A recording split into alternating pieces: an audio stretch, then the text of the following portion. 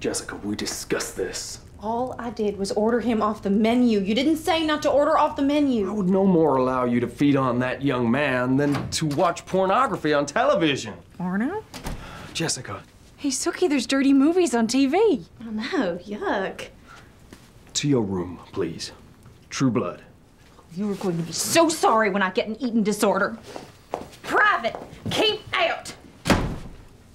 Sookie, where have you been? I was asking the bellboy if there's a candy machine, what's a continental breakfast. You cannot wander off on your own.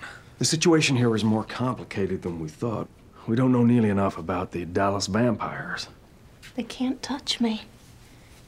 I'm yours. Every single part of me.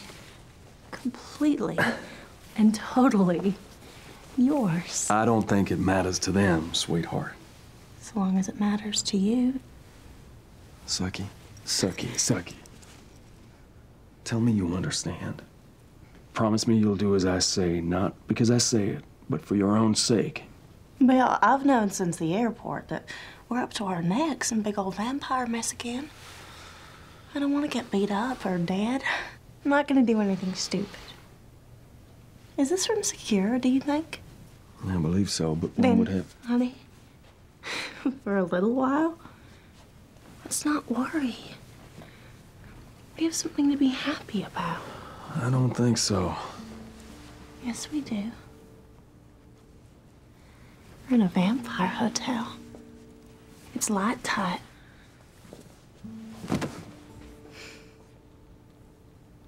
For the very first time. You don't have to leave me alone in bed at dawn. I forgot about that. I didn't.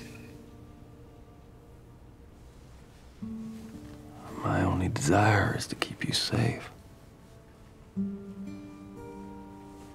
Your only desire? Well,